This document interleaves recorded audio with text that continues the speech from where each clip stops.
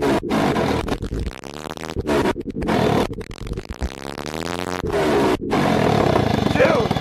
it's fucking spooling it. What's going on, guys? Right now I'm trying to make some more progress on the shopping go-kart. So earlier today I got this switch panel made up. It's still in the works, but I got a new push to start button, so this will crank the motor once I get it wired in. I got my key mounted as well, so this is just the power on and off.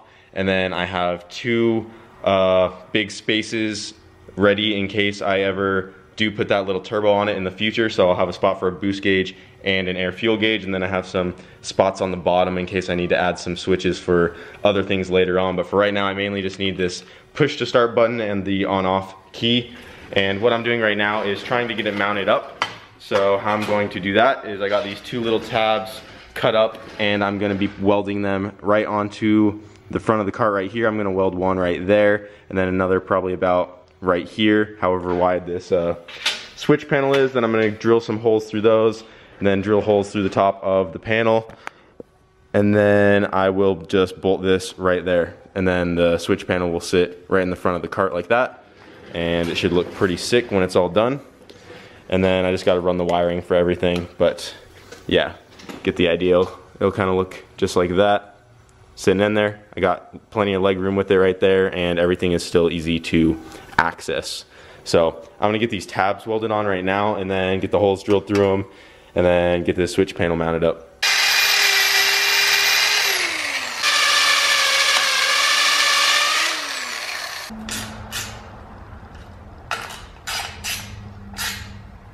So I got the switch panel mounted up. Right now I just have two 10mm bolts with nuts on the backside holding it. I was going to use some thicker bolts, but I think those are going to work just fine. Right now it's tightened down pretty tight, and it is very sturdy, not flimsy at all like I thought it might be. I thought I was going to have to add some extra like supports underneath it or something, but that is solid, and the tabs are fully welded on, at least on top, not on bottom, but that's all they should need. And right now I'm working on extending the wires to the key switch right here. So I need to extend the wires all the way to the back so that I can use this switch. And I did just get the push to start button wired up. Right now the ground for it is just like an alligator clip, but that's really easy to finish up later. But I do have it working. So if I push it, oh, there it goes.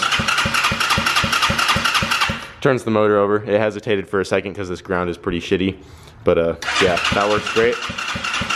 And it's obviously not going to start because I don't have the key hooked up yet. So once I extend the wires to the key switch, I'll be able to switch the ignition on through the panel, and then once I turn it over, it will fire up. So I do have some wire over here, got some green and red and some black wire somewhere to match the colors of the existing wires on this switch right here. So I'm just going to cut all these off right after, or in between the plug right here, and extend those and keep the plug on the same end, so then I can plug it right back into here. So yeah, I'm gonna get to extending those wires and get the key switch working.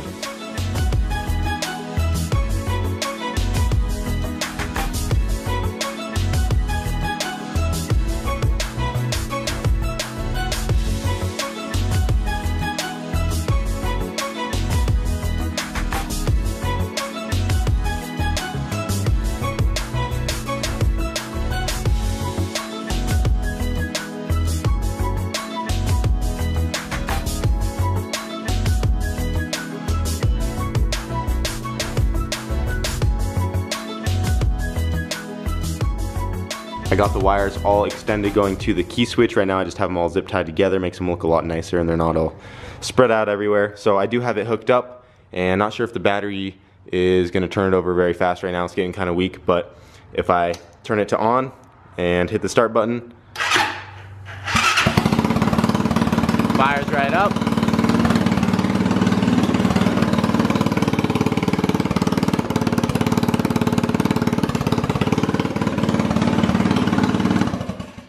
Then flip the key, turns right off, just like it should. I will be cleaning up the wiring in the future as well.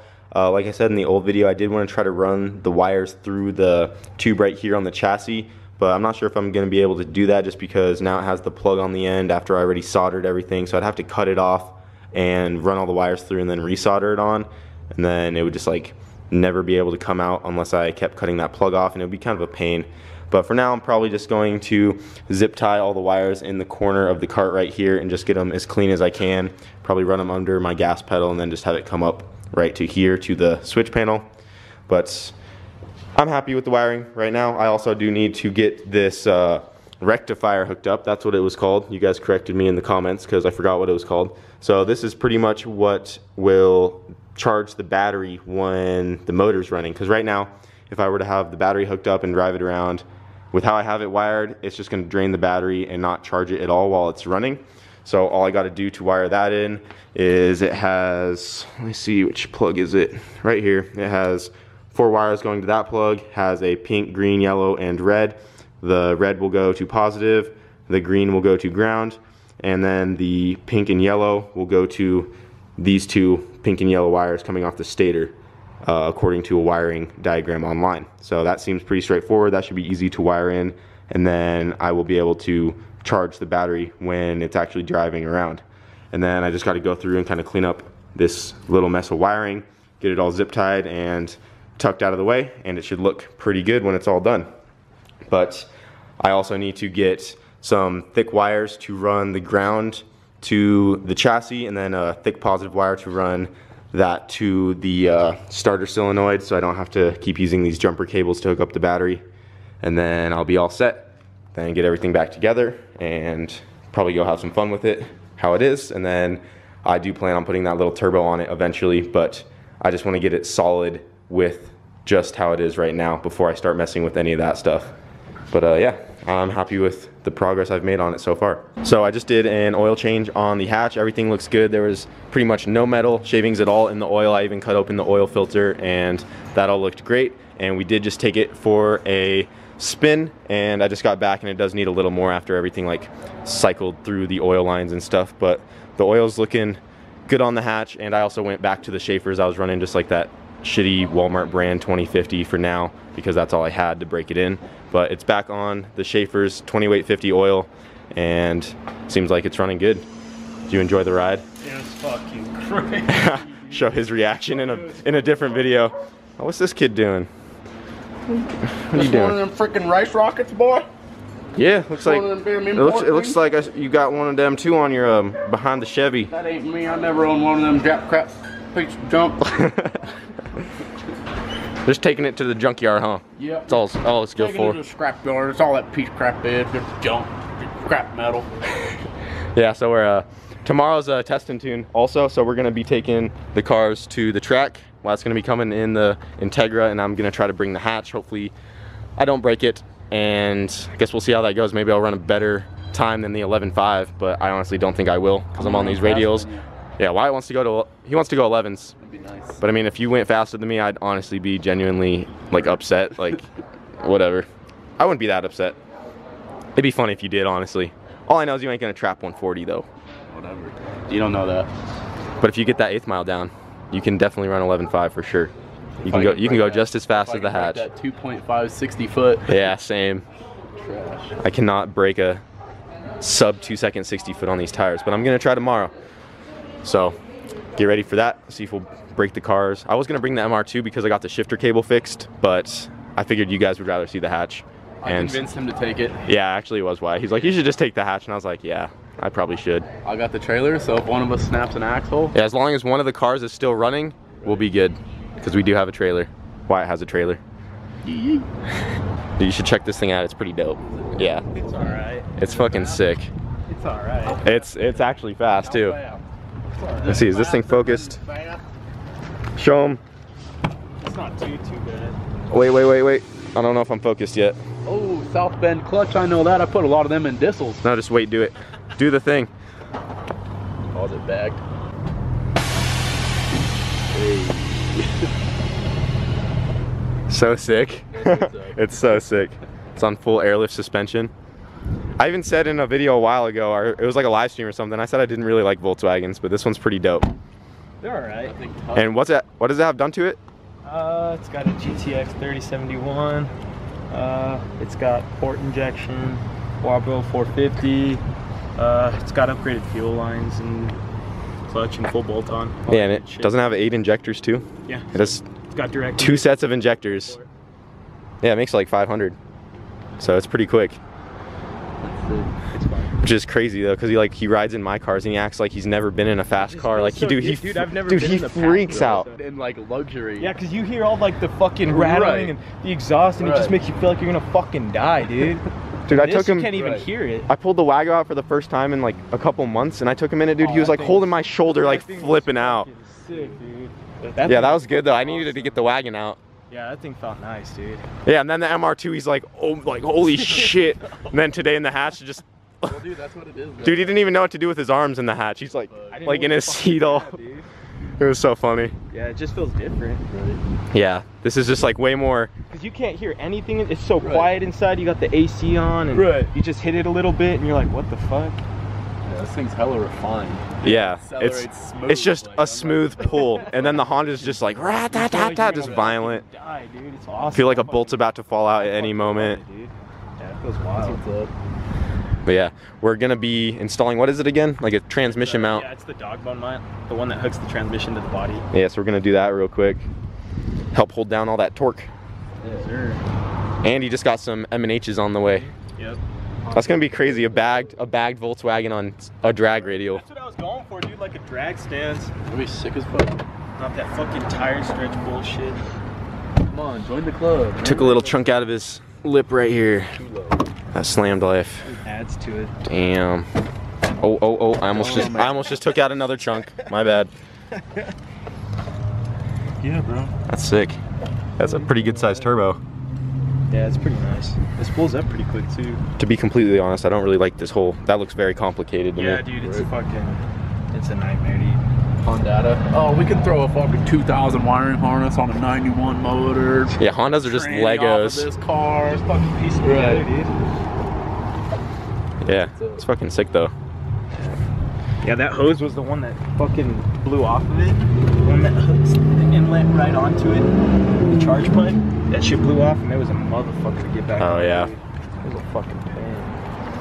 Oh yeah, and this is Junior, by the way. We met at a car meet a few weeks ago, a couple weeks ago. Or some shit like Yeah, we were all about to head up to a meet, and it started raining, and then we ended up just cruising around, and kicking back. yep, just chilled, hung out. Yeah, I do like the plaid interior they have too. That is pretty sick. Watch the door. It is. Oh, I'm good. It's high enough. This guy. What? The window. You just rolled it down with the key? Damn, that's too fancy for us. Right? You know what? My $300 shit box. Oh, yeah. It adds to it though, dude. I think it's sick. You need to get a key or a remote for the bags. Oh, I can do it from my phone. Can you? Yes. Oh, there's an app for it, huh? Fucking guy. Here we go. Oh my gosh. That's so sick. Yeah, we were talking, it'd be so dope to put bags on my Wago. Dude, I think he should do it. I think it would look pretty, especially how it sits with the wheels it has on that. Just slammed on its nuts. What do you guys think? Should I put bags on the wagon? I'm gonna hit up Airlift and see if they make a kit or find someone that makes an EF kit. That'd be so sick. And I'm also gonna be doing work on that pretty soon as well. So stay tuned for that. Oh shit, he has the app. Oh shit, it's gonna make me update it. Oh, I gotta shit. update it. I haven't used it in a while because I don't go to many shows or anything, so. Yeah, I don't know anything about the stance life other than my wagon slammed on eBay coils. That's about it. I got them eBay knockoff coils too, dog. What up? Look at the stance. Damn. The sleeve ones, are they? They Look are. at that, dude. Man, So dude, bad. Jesus Christ. That's what came on it. That's what I left. How many shoes do you think you could fit in between your fender right there? Fucking all of them. You got a big gap for a big tire though. It looks so goofy with the drag radial. It's Dude, all just like looking at that slammed thing, you would back. not, just look at this. You would not expect that to be 550 Dude, horsepower I told at him all. when we were coming Yeah, when we were coming out. I was like, I thought he was taking that thing to the junkyard. Yeah. It's bad. It's so awesome though. So it turns out we can't work on this thing today. What'd you forget? My fucking triple square Like socket. special Volkswagen key. Yeah, dude. So Fucking sucks, man. we'll just have to do it another day. Yeah, dude, I'll probably, if you want, dude, we can, oh, you're gonna be at testing too. Yeah, we'll be at Bandamere tomorrow then. Okay. Yeah, dude, Can I'll probably do shoot it some- Thursday or Yeah, Thursday. I'm over down, the dude. weekend, whatever. I'm down, man. Yeah, that's sweet. Cool, dude. Talk to you See ya. later. I'm still loving how this switch panel's coming along. Ever since I got the push to start button, wired in. I have been trying to resist the urge to fire this thing up like every 5 minutes because it's just so sick to push to start it.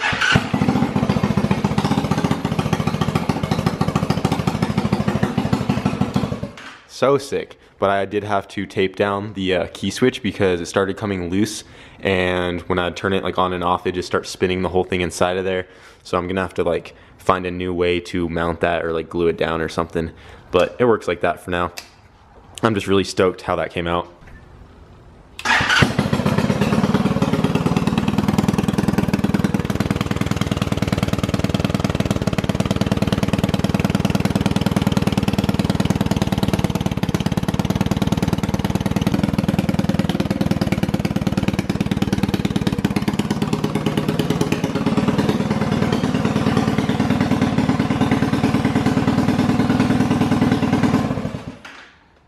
Oh yeah, that's happening.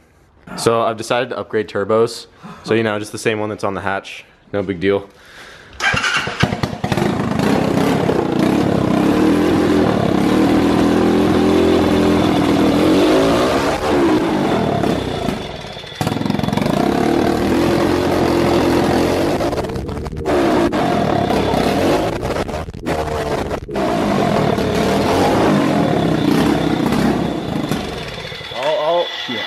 Go start it again. I got it now. Dude, it actually spins that thing like really fast. I don't even know how it does that. Dude, do not put your fucking hand in there. You ever seen the dude put his fucking hand in the super turbo, lost his finger? Well, I'm not that stupid. Alright, fire it up. I want to shoot more flames.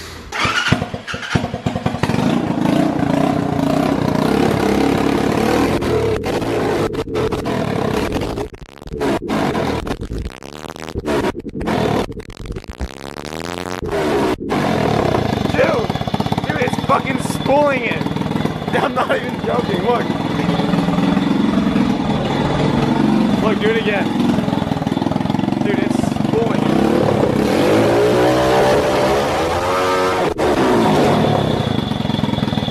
Dude.